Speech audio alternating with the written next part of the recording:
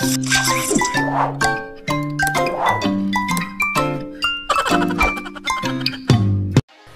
what's up ka-Otap? This is Otterworks and welcome to my channel.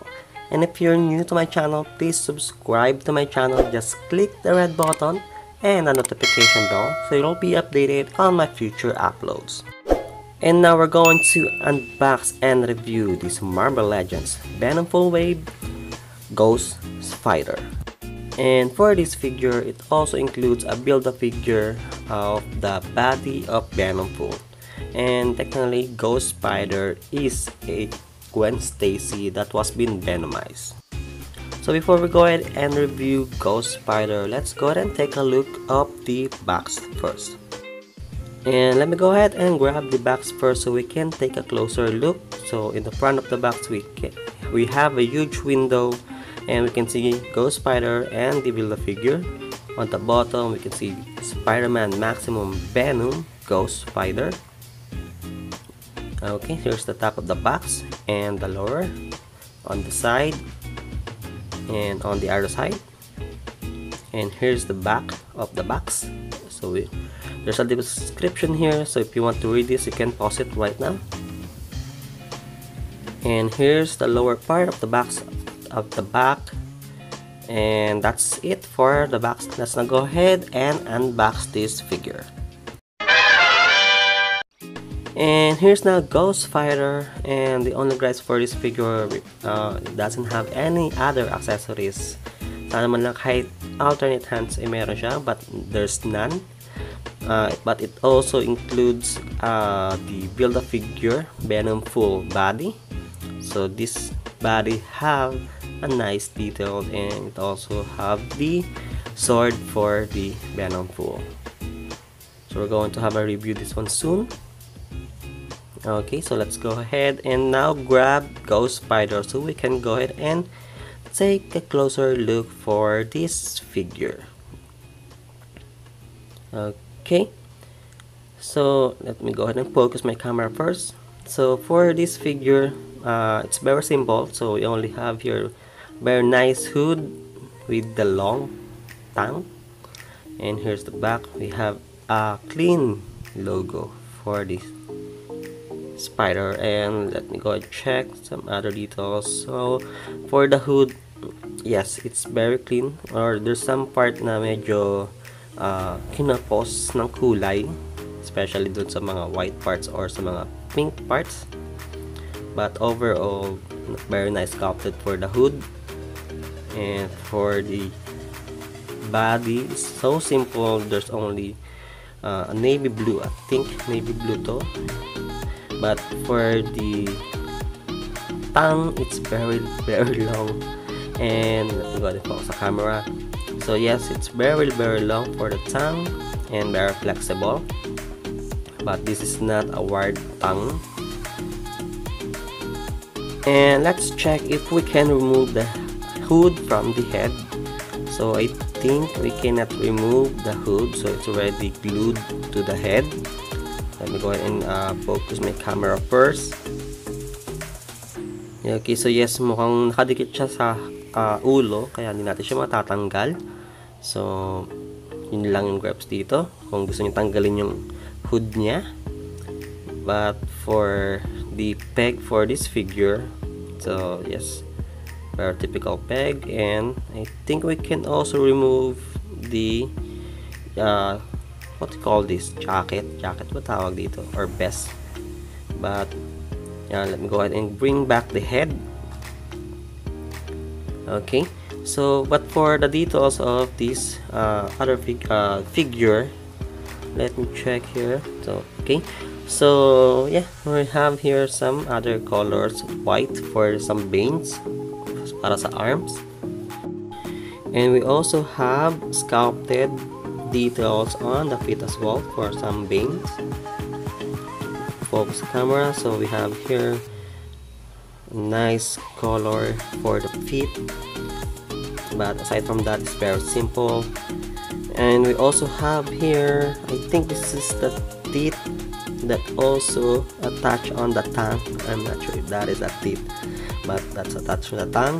But other than that, it's so simple.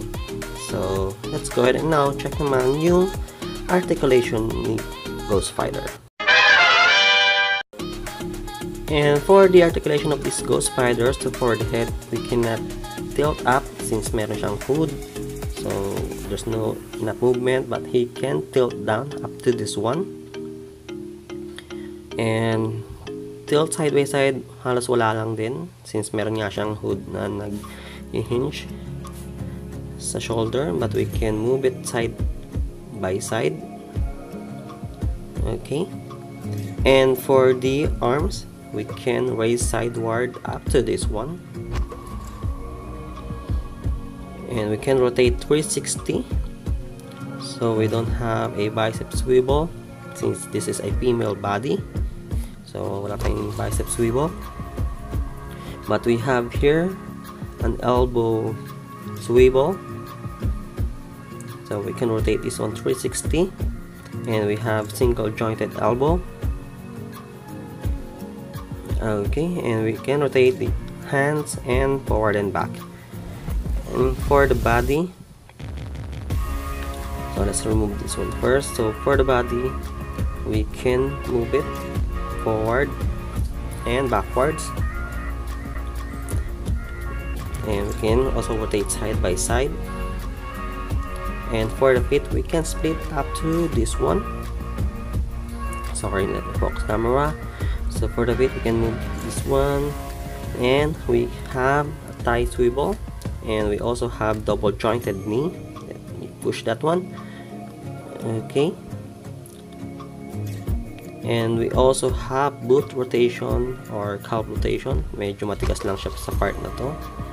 Let me try this one. Yes, we have a boot rotation, and we also have or we can also forward and back feet, and we have a rocker. Okay, so that's the articulation for this Ghost Spider.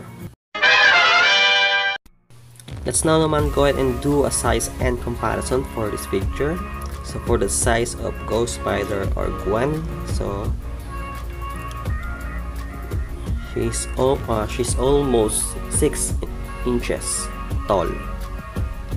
And for the comparison for the other figures, okay, let me go ahead and stand this one first. Okay, so let me go ahead and grab some other figures. So we have here Ultimate Spider-Man, so they are almost same height. And we also have here what we already reviewed is, let me go ahead and grab this one, and Carnage.